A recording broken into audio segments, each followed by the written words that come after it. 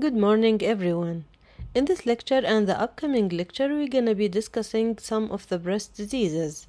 But before that, we're going to start with the anatomy of the breast structure and function, and then we're going to touch base on the signs and symptoms of breast diseases, and then we're going to move into the benign breast conditions and the breast cancer.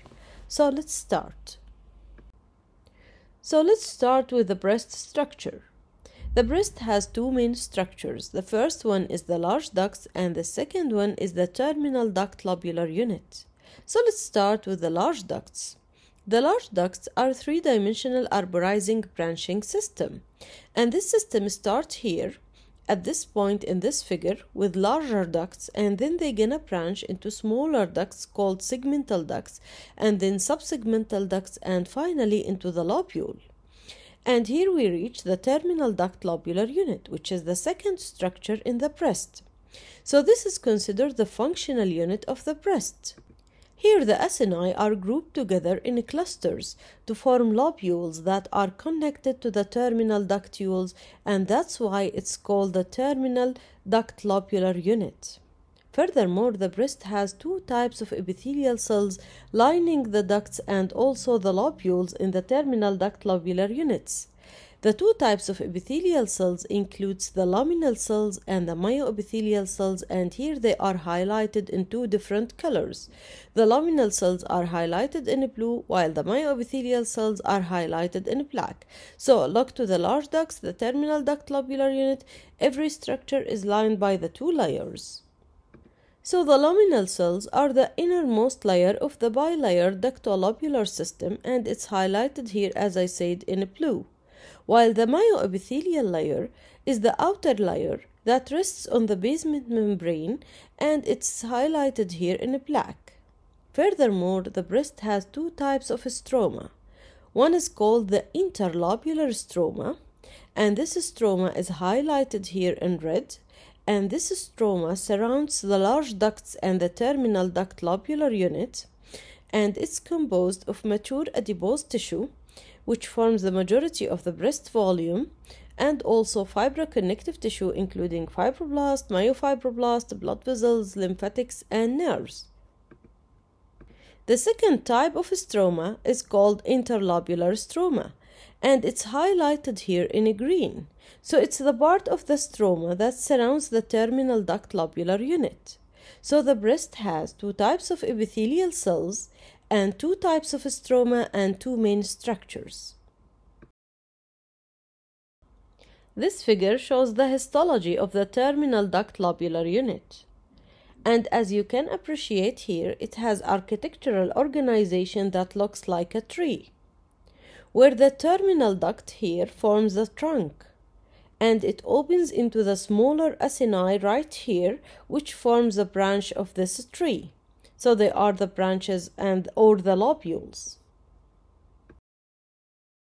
In this figure, the white arrows points into the terminal duct lobular unit, which is the functional unit of the breast where the milk is produced by the luminal cells. And the blue arrows right here, they're gonna point into the branching ducts that are connected to the terminal duct lobular unit. Before we start discussing the signs and symptoms of breast diseases, I want you to know that the underlying cause is benign in more than 90% of cases, and the likelihood of malignancy increases with age. So for example, the risk of nipple discharge being due to cancer increases from 7% in women younger than the age of 60 versus 30% in women older than the age of 60. So it's the same symptom, but the age of the patient is the main factor that increases the chances of this symptom or sign to be related to malignancy. Also, only 10% of the palpable masses in women younger than the age of 40 are due to cancer, while 60% of the palpable masses in women older than the age of 50 are related to cancer. So you may wonder and ask yourself if all patients with breast cancer are symptomatic, and the answer is no, because only 45% of the patients have symptoms, while the rest of them which is about 55%, they come to the clinical attention through the screening tests. So only 45% of your patients are symptomatic. And the most common symptoms of breast cancer: palpable masses, followed by pain, followed by nipple discharge, and finally inflammatory changes.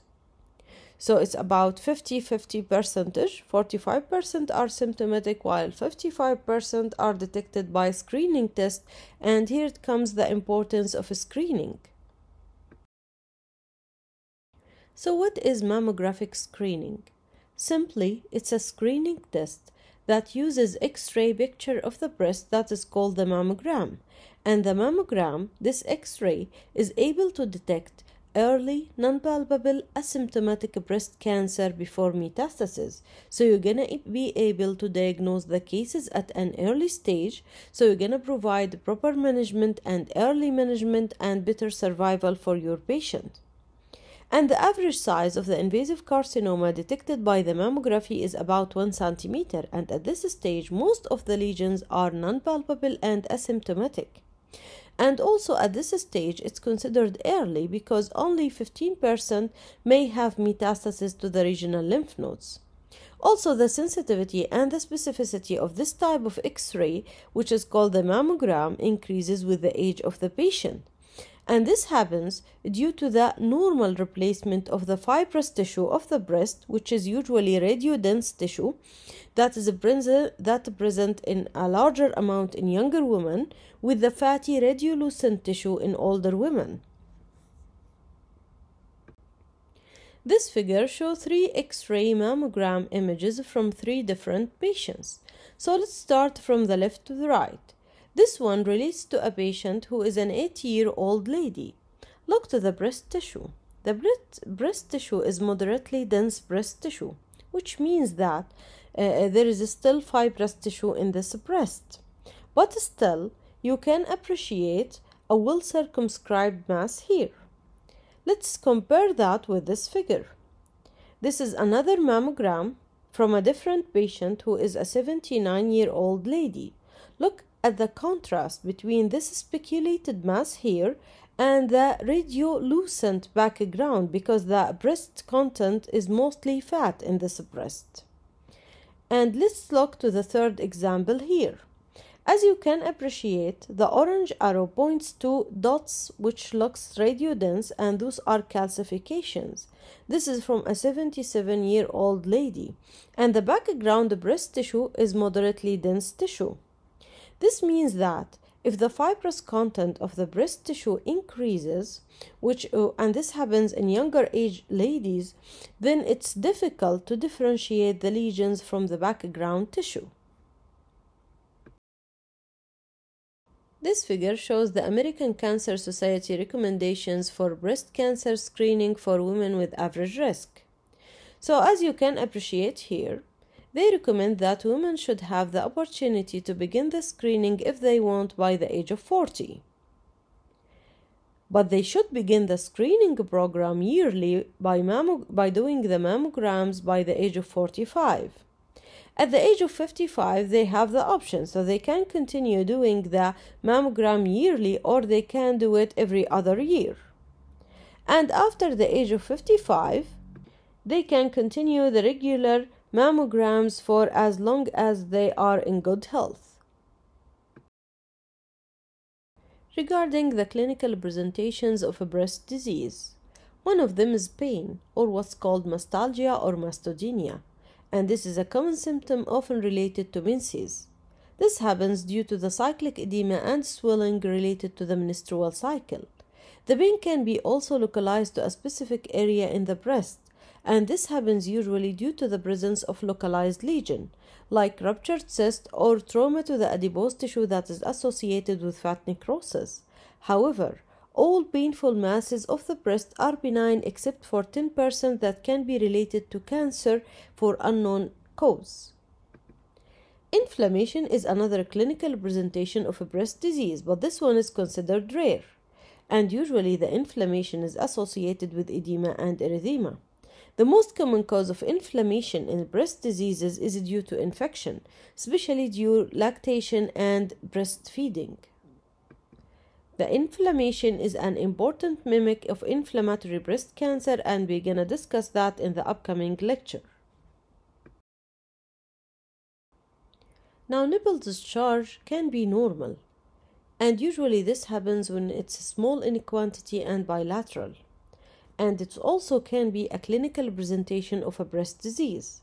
For example, milky discharge, or what's called galacturia. This condition is associated with several etiologies. The top of them are related to elevated prolactin levels, like in pituitary adenoma, in hypothyroidism, in endocrine and ovulatory syndromes, and patients who are taking the oral contraceptive pills or some medications like the tricyclic antidepressants, the methyldopa, or the phenothiazines. Nipple discharge can be also bloody or serous, and this happens commonly due to the presence of large duct papilloma, and it may happen also during pregnancy. And this happens due to the rapid growth and remodeling of the breast tissue، فممكن يصير في عند البيشنت's bloody or serous discharge. However, if your patient have a spontaneous unilateral and bloody discharge, you should be worried, because this increases the concern for malignancy, and you should have a further workup for this patient.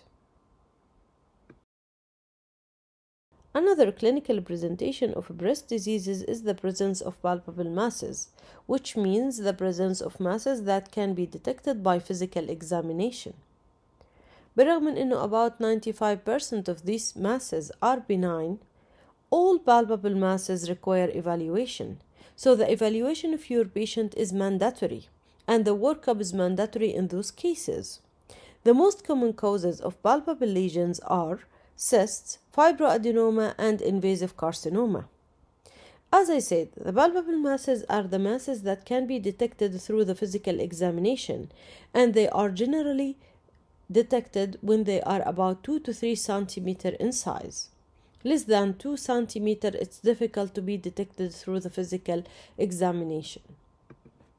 Gynecomastia is the only common breast symptom in male, and in this condition there is an increase in both the stroma and the epithelial cells due to the imbalance between the estrogens. So when the estrogens are elevated, and this will stimulate the breast tissue, and the androgens are decreased, and the androgens have like a counteracting mechanism against the estrogen. So الاستروجينز بيرتفعوا والandrogens بينزلوا، فهذا بيؤدي ل proliferation of the breast tissue.